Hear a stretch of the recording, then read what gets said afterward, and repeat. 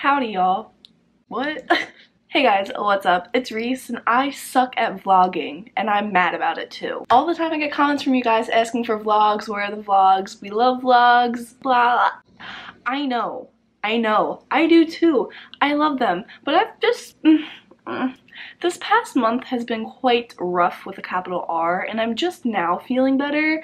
So I really want to make vlogs and I can, but there's just always something holding me back. So I am here telling you that I'm here to make vlogs because I want you guys to see what the life of a college student is. It's not great all the time. It is great sometimes, but yes, today I'm vlogging. It's already like 3 p.m. so like we missed the greater part of the day, but I still have quite a lot to do. I'm not wearing any makeup.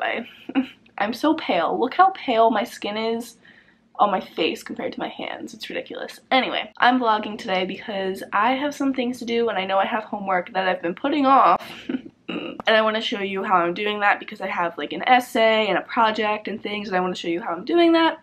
And I also just want to get back on the vlog kick because I love making vlogs. I do, but it's just like I put so much pressure on myself and then I don't like them, and then I start a vlog. There's so many half-started vlogs. Like I have the bunch of like the beginning of the day and then I just always forget to finish them, and I'm like, well, I can't upload this now. It's like I have like 2 minutes worth of footage. So yeah, I'm here saying hello, welcome to this vlog. If you're new here, bad video to click on, but it's fine. So I just came back from class, finished my class for the day. I was gonna say classes, but my first one was canceled. I did nothing all morning. Surprise.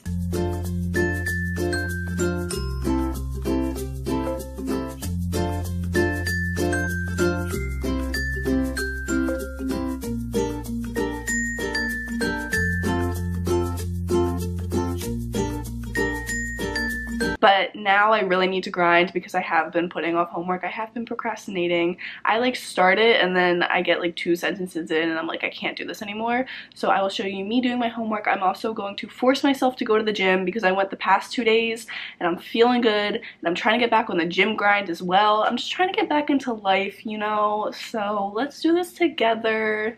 Anyway, I'm gonna sit in my bed, maybe eat a snack, relax for a little bit because the last class just like I feel brain dead in it. It's not because it's hard, it's because it's so painfully boring that I think my brain just like shuts off.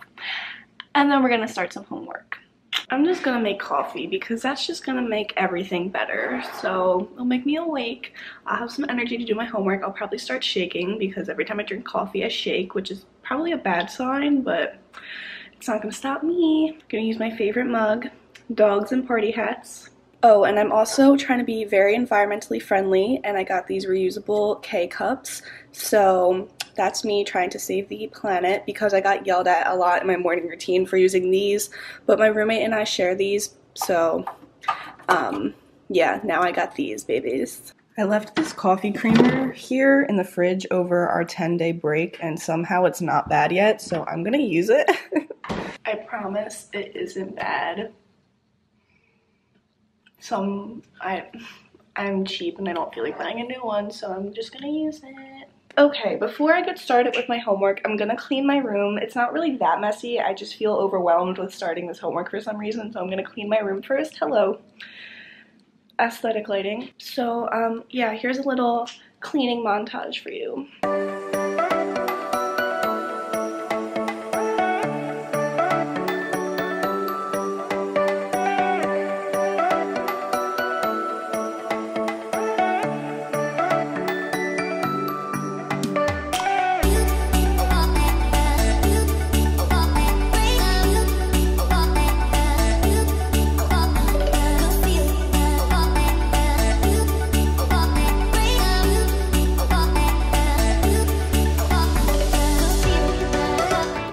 Gonna sit at my desk for once and do my homework because my bed is 100% a trap. Okay, I made it super comfy because last year I suffered a lot of pain from the bed they provide you. So I have a nice memory foam mattress, my comforter is all cozy, my blanket's warm. So as soon as I get in my bed and think I can do homework, I don't, and I have no idea what homework I even have to do. I'm sorry if you hear background noise. I had to turn on the air conditioning because it is so hot in here. I don't know why. It's freezing outside, but it's like 75 degrees in here, so.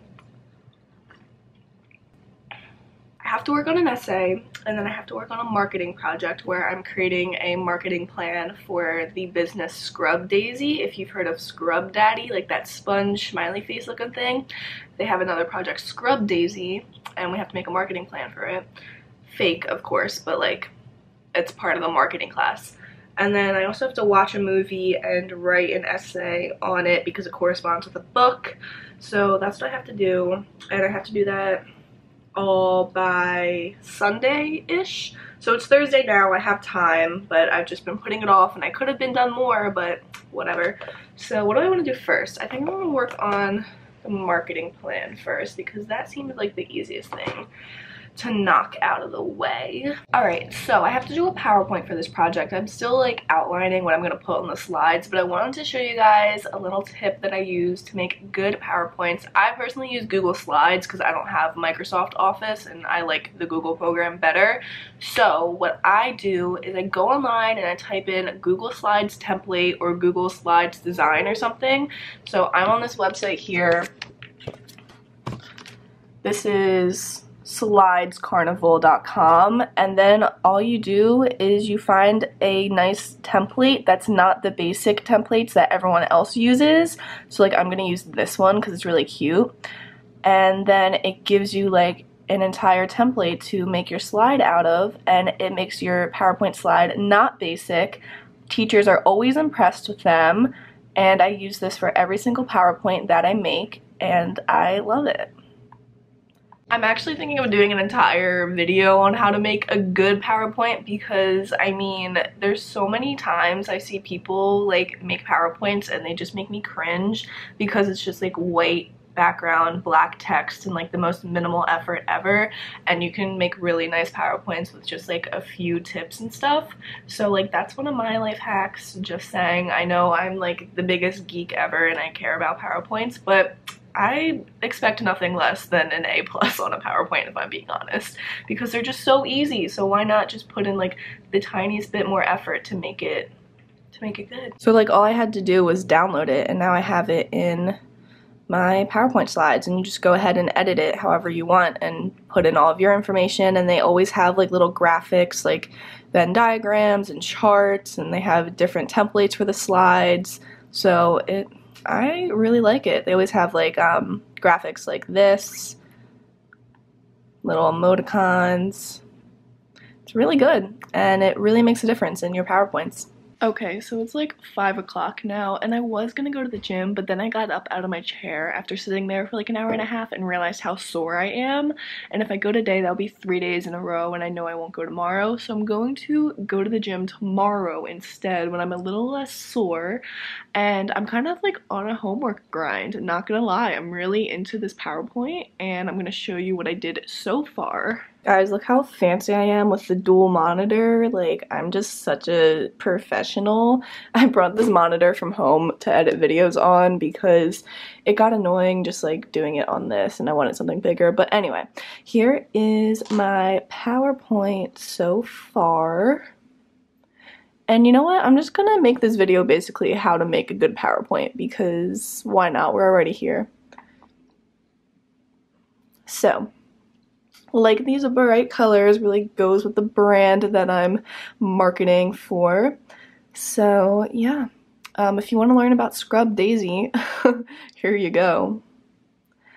But basically the key to like a good PowerPoint is just like making it look organized while also putting a lot of elements into it. So this is like an entire project on its own. If I were to present this and you have to speak with it, I wouldn't put as many words because a PowerPoint while you're speaking is supposed to be just kind of like a visual element. It's not supposed to have what you're saying word for word, but this is a project where I'm not going to present it, so I have to put all the information possible I can on there. So just by like adding pictures and making it seem not too cluttered, but like organized clutter, that's what makes a good PowerPoint. So like we got a nice little transition header, and then with this I like misaligned them, so it adds a little bit of visual element. I had them like originally aligned together, like this is higher than this obviously, and like add supporting pictures and stuff. And also with the PowerPoint, you want to keep a consistent theme, like all the fonts and colors are the same, so like all the fonts and everything. Add some supporting pictures. And honestly, this could be a little better. Like, I don't really prefer white backgrounds. Like, I would rather have a colored background, but I have a lot of pictures, and all the pictures have white backgrounds, and I don't feel like photoshopping them out, so I'm just making it easier for myself. So I got the main objective, the main marketing objective, and then target audience. Another thing I love to do is add like color blocks. So anytime I do a picture or like I want to separate the page, I'll just put like a shape with a color block, and then it just kind of like separates the slide a little bit more, adds emphasis to this. It adds kind of like a frame or a background to these pictures. And like I would do that, like say I put like a shape behind this, and it would kind of add like a colored frame just for like more visual appeal. So like there we go, that's what I have so far. I'd say I'm like a little more than halfway done, but as you can see, it's just very visually appealing, very bright and colorful. If I were doing a different product, it would have a different feel, but this is a very bright product. And yeah, just try to stay consistent, but also add lots of visual elements. That's why I like downloading like a different template or whatever to the slides, because if not, then you're most likely going to have the same template or background or whatever as someone else, and then it doesn't like differentiate your project at all. By having something just different to look at rather than the same PowerPoint templates teachers get all the times, it makes yours really stand out. And then like this one provides the different like templates to the slides themselves. Like you can have 2 paragraphs, you can have the different diagrams and stuff, so it just really helps to make your PowerPoint stand out. And like I said, I don't like anything less than an A on a PowerPoint, because PowerPoints are the easiest projects you can do, and it just takes a little bit of effort to make them look good. So I'm gonna probably finish this, because like I said, I'm really feeling it, and if I finish this, then I don't have to worry about it this weekend. And then I really need to start, well, I already started, but like continue working on this essay that I have due this weekend as well, because I know I'm not going to want to do it later. So I just gotta like push myself to do it. So yeah. Alright, so let me just show you kind of how I set up for essays and plan for them. I kind of have it planned out. I did start writing it, but I don't like what I've written, and I haven't written anything else. But I'm going to show you anyway what I like to do to set up for essays, because in college you have to write a lot of them. So this is my document here, and then in the bolded words is all of the main points and questions I have to answer in my essay. So it's kind of like my 3 paragraphs for the essay. Then underneath that, I jot down my initial thoughts and kind of what I want to say in the essay. So like if you're reading this, you're probably confused, but it's just about, is Disney actually corrupt, and is it like brainwashing our children? That's basically what the essay's about. Anyway, I just like jot down what I want to say and how I kind of want the paragraph to go. Like this is just messy initial thoughts. Yeah, so that's that. And then underneath, I find quotes in the book that support these thoughts and support it, so that I can, you know, use citations and actually make sense to the book that we're reading. So when you first read the questions that are being asked to answer in the essay, write down your initial thoughts, what stance you take on it, and how you personally relate it to the book, and then go back to the book and find those quotes and stuff that support your thoughts and support your stance. And then I just did that for the next question.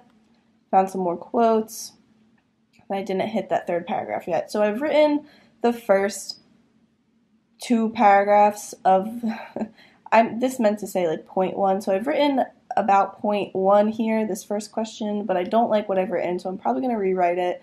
And I tried starting this, and I don't like it either. So like, I'm just not motivated to write this at all. I don't care about it. Like, it's an interesting topic.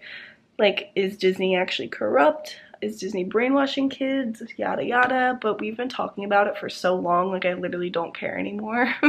And I've read the book, and it's boring, and I don't feel like talking about it. So yeah, like it's really easy, but I just keep talking myself out of it.